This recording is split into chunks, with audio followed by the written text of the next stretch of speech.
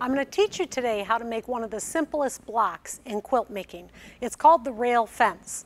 Now the rail fence block is going to be constructed of 4 strips, and each strip is going to be cut 1.5 inches wide, and this is what it's going to look like. To start the process, we're going to lay our fabrics down onto our cutting mat. Now I like to cut multiple layers at a time. I rarely am going to cut just one single layer of fabric at a time, and here's the reason why. When I was a young girl, my father was an engineer at the Ford Motor Company, all the way in Dearborn, which was almost 2 hours away from my hometown. My dad would drive almost 2 hours to Dearborn every day, work as an engineer, drive 2 hours back, and then get on the tractor to start farming. I grew up on a farm with 10 brothers and sisters. I noticed in the fall that when my dad would start doing the harvesting of the corn, he would go out with his 1-row corn picker. One day I asked my mom, I said, "Mom, do you not think that Dad realizes that if he had a 2-row corn picker, he would be done in half the time?"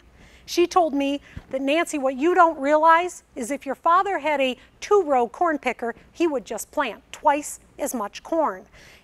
He had only so much time to get the job done, and that time was going to be used wisely. So when it comes to my rotary cutting, I'm going to use the tricks of power cutting and stacking of fabrics to be able to make the process go that much faster." So when I unroll my fabrics, I'm going to stack them up so that each piece is approximately 1/4 of an inch from the piece below it. So as you see here, I'm going to stack up 4 different pieces of fabric, the same 4 pieces that I want to be in my rail fence. And I can see all those fabrics are very nice and even. Now the first thing I have to do with rotary cutting is square off my right-hand edge. I'm going to line up the ruler, line up a horizontal line of the ruler on the bottom fold of the fabric. With my hand in the center of the fabric, I'm going to open my extra large rotary cutter with a very sharp blade. This technique will not work if you have a dull blade in your rotary cutter. It also won't work with a 45 millimeter. You really have to use a 60 millimeter to be able to cut through this many fabrics at once. I'm going to start at the bottom, and I'm going to use some strength as I go all the way through 16 layers of fabric. That's a clean cut. Now I can take my mat, spin it around, and now make the cuts that I need for this quilt. For this quilt, I need 1.5 inch wide strips. So with the power cutting techniques that we learned, I can line this up at the 6 inches on my ruler, make the clean cut, slide the ruler over to the 4.5 inch measurement,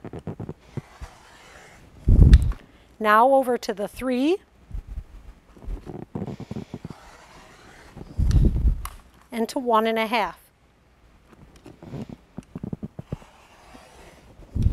Very quickly, I have all the strips I need to make this quilt. Now I'm going to take the strips and go to my sewing machine. I'm going to use these strips. There they are. And I'm going to lay them down in the design that I want.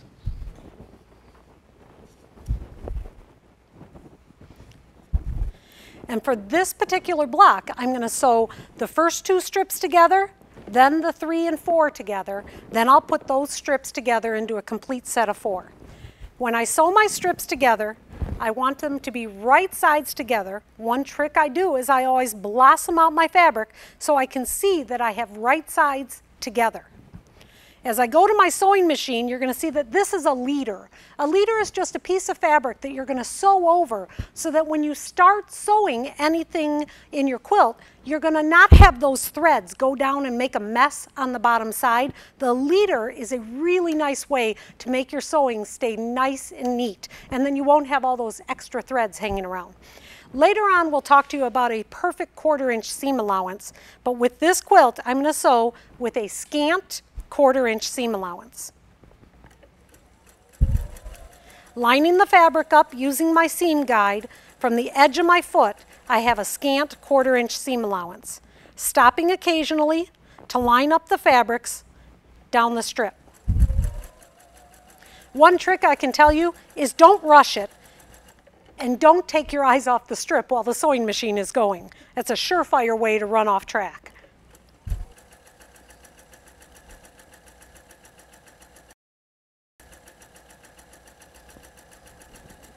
When I get to the end of the strip, I want to stop with just a couple of stitches to go in that strip.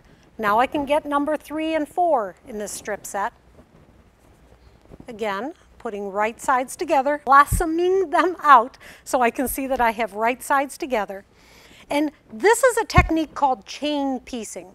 Chain piecing is going to take the last piece that I just sewed, sew those 1 or 2 extra stitches, take 1 stitch in between the stitches, and then it's going to jump up onto my next strip set. What that's going to do is going to save you time and thread, and you're not going to end up with all those nasty pieces of thread between your strips. It's off the strip and it's on the strip, just like that. As I get near the end of my strip this time, I'm going to stop the machine again, just a couple of stitches from the end. This time I'm going to reach around and get that leader off.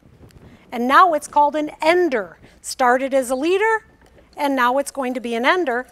I'm going to sew on to the end of my ender, which is now my leader. So the next time I sew, my machine will be all set up and ready to go. The next step with any quilt block is the pressing. This is a half strip set, and I'm going to show you the proper technique for pressing these so your seams end up very nice and flat.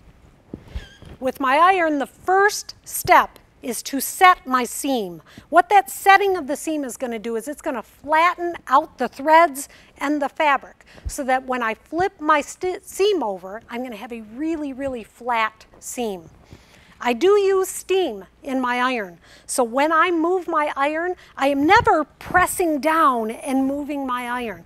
I'm always lifting my iron and setting it and giving it a burst of steam. Lifting my iron, setting it, giving it a burst of steam, lifting, setting, giving a burst of steam.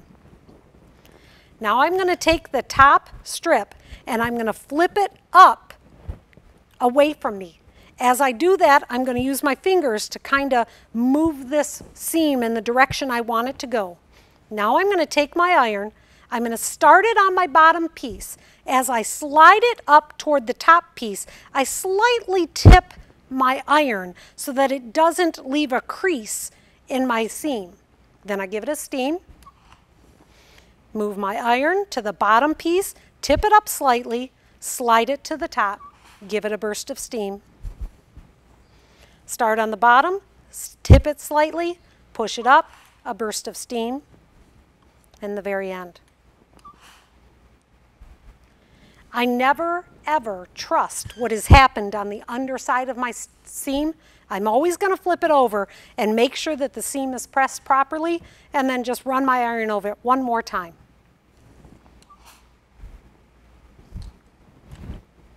Now I'm going to press my other strip set. Setting the seam first.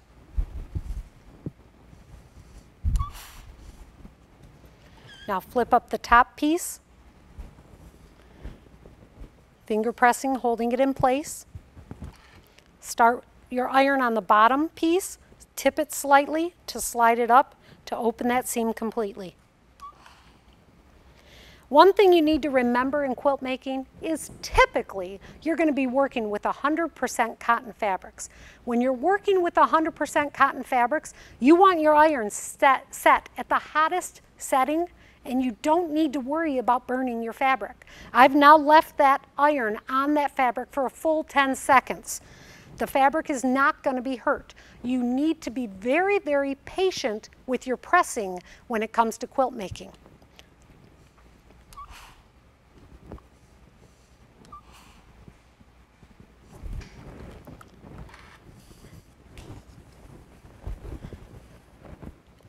Now my strip sets are completely pressed, and I'm going to sew my center seam. Flipping them over, blossoming it out so that I know I have my right sides together. My leader is already in my sewing machine, so I'm ready to go. I'm always trying to think of ways to make the process a little bit quicker. Not so much that I'm in a big hurry, just because there is new fabric and new patterns that I still want to sew. If I'm taking too long with each quilt I make, I'm never going to get to all that stash of fabric that I have in my studio. As I come near the end of the strip again, I'm going to stop the machine, come to the leader, pull it off, and now it becomes my ender.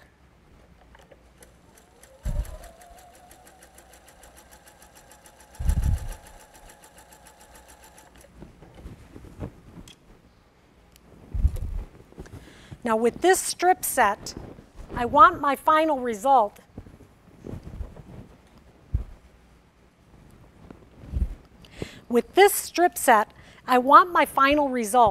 to be all pressed in the same direction. So when I'm looking at the back of my piece, I need to plan which direction do I want that seam to go. I want this seam to go toward this dark green fabric. If I want the seam to go toward the dark green fabric, I need to start with that dark green fabric on top. I'm going to set the seam.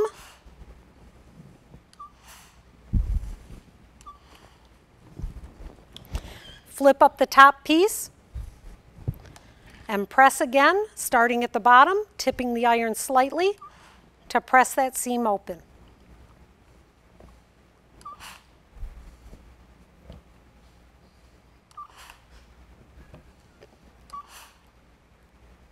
And just like always, I never trust what's going on the back side. I'm going to flip it over, check that seam out, give it one final press, trying to keep things as straight as possible.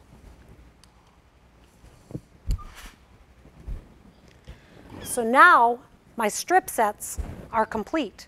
It's time to cut them. Just like when I was cutting the strips, when it comes to cutting the segments, I'm going to use the same processes. I'm going to try to work more than one fabric at a time. I want this to go quick and precise. I'm going to take my strip set and fold it in half, lining it up so that the raw edge is on my right-hand side. One is never good enough. I'm going to take my second strip set, and this time I'm going to offset it about 1/4 inch again so that the seams are not stacked up really high underneath, so that my ruler won't actually tip on the top of my strip sets. With my raw edge on the right side, I'm going to line up a horizontal line of my ruler now on the center seam of my strip set. Going to cut, shut my blade, throw the extras away, turn my mat. Now this time, I need to cut these into 4.5 inches. So I'm going to use my 12.5 inch ruler. This is going to allow me to cut 2 4.5 inch segments in the power cutting technique.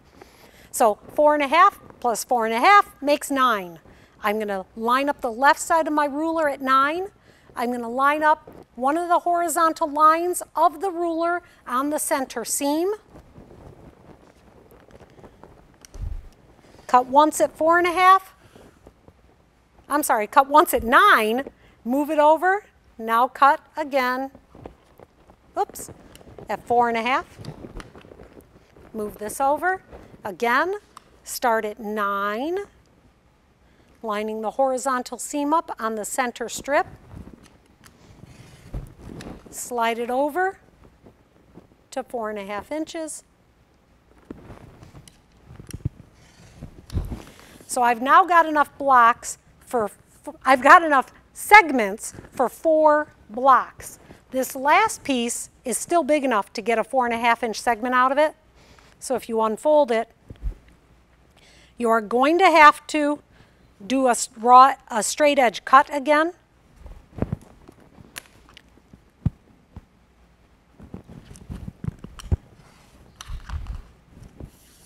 Spin that around, and I can get 2 more 4.5 inch segments out of that.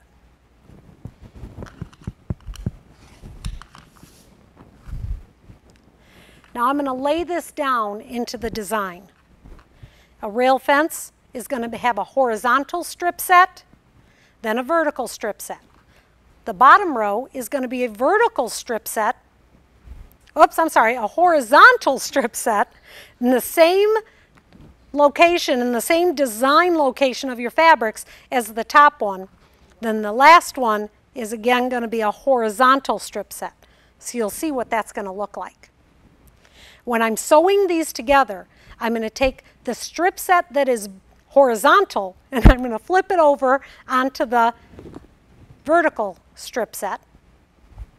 And the same thing down here. So this time I'm folding from the right to the left. One thing that really bothers me when I'm sewing is the direction that my seams are going. When I am sewing this seam, I don't want to sew with my sewing machine pushing against the seams that I have pressed. If I do that, there's a tendency that my machine is going to flip those seams over and it'll be a mess on the back side. So I always try to plan it so that when I'm sewing, those seams are going in the direction that's going to go smooth with my sewing machine.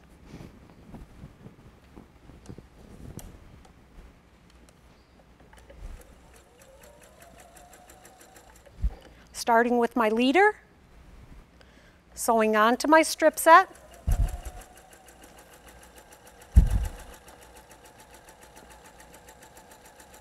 Stopping just a couple stitches from the end and sewing again. So my strip sets, my seams are actually going in the direction that's going to make it easy to go through the sewing machine.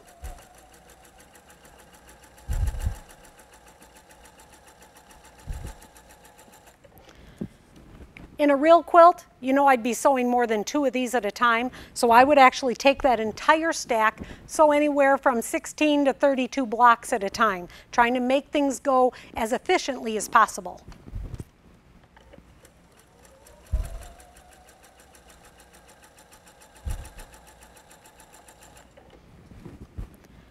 Cut my strip set off the back and cut my pieces apart. Now I need to press these seams. One trick that I'll tell you about pressing is always try to press to the point of least resistance. And this is what I mean. If I open these 2 segments apart, you're going to see that these seams really want to be laid to the left-hand side. If I press this seam to the right-hand side, that is going to create a lot of bulk right here on this seam. One tip I'd like to give you with your pressing is to always try to press to the point of least resistance. It won't always work, but if you try, you're going to make your quilt top much flatter and it's going to be a lot easier to quilt. So with this strip set, if I hold it open, I can see that these seams actually want to go to the left. If I try to press those seams to the right-hand side, there's going to be a lot of bulk right here where there'll be 8 layers of fabric. So whenever possible, press to the point of least resistance. So if I want this seam to go toward this fabric, I'm going to start with that fabric on top, set my seam, and flip that piece up. And then my iron can just glide over that seam and press that in the direction I wanted. Same thing here. I'm going to start with that fabric on top, set the seam, flip the top fabric up, and my iron will glide to keep that seam flat. Now my 2 segments are done, and I'm ready to put the 4 segments together to create the rail fence block. When you look at the back side of the block, it's always important that you look at the way that your seams are going to connect. This block is pressed to the left, this block is pressed to the right, so that this seam in the middle will be able to butt together really snugly and give me a really crisp seam. So these come together, it slides, it's snuggled together. I can take a pin and put a pin in place to hold that. When I take this to the sewing machine, I want to press in the direction that most of my seams are going to make it run through smoothly.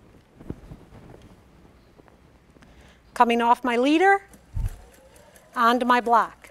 I want to stop right away and make sure all my seams are going in the direction I want them before I continue. As I get near the center seam, I want to take extra care that the seams are going in the direction that I wanted them to go before I take my pin out. Now I can continue over my seam and go all the way to the end.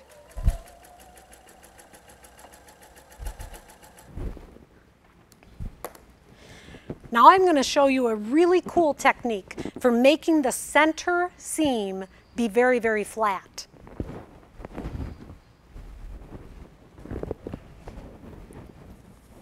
As you look at this center seam, you can see here where the stitching from putting the two blocks together is crossed over by the final seam. If I open this block up and just decide to press the seam in one direction, that is going to cause a lot of bulk in my seam. This seam will end up with almost 8 layers of fabric, and this seam will have none. That extra bulk in the center is going to be a very big pain to quilt over. So instead, I want to open up that seam.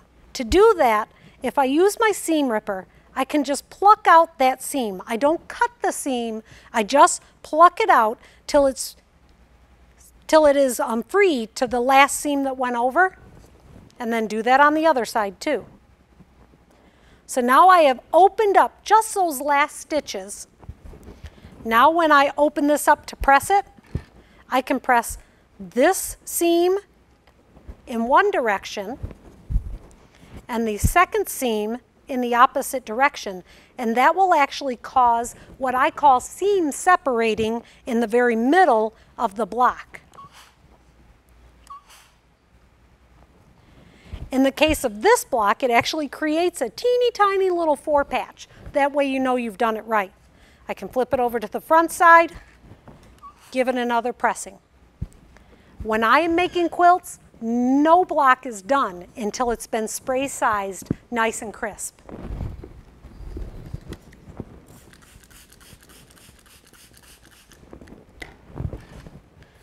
Gonna be very patient with my pressing. I want the spray sizing to completely dry. By spray sizing my block, it's going to keep all the seams the way that I wanted them to begin with when I'm storing my blocks before I actually finish my quilt. It also keeps the fabrics from fraying. So if you hate it when you open up the box, you're going to work back on the quilt again and you notice that there's all these little shreds of fabric all over the place. That's the fraying of the fabric, and that drives me crazy. And then I'm going to go to the front side, give it one final pressing, and that block is done. That's your rail fence block.